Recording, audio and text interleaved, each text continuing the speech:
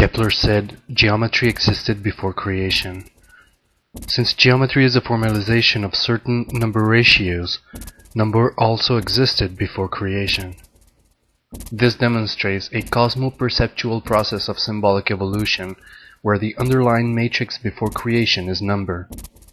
All matter arises from a geometry based on an underlying matrix of number.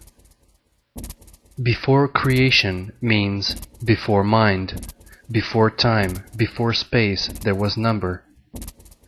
Before God manifested himself to himself, there was number and order of self-existing reality. This order of self-existing reality formulates itself into geometry. This geometry is then given meaning, usually in the form of a symbol or symbolic structure.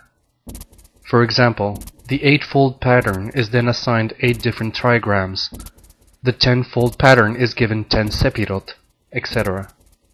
Kepler says God is geometry, and geometry provides the prototype that God uses for creation.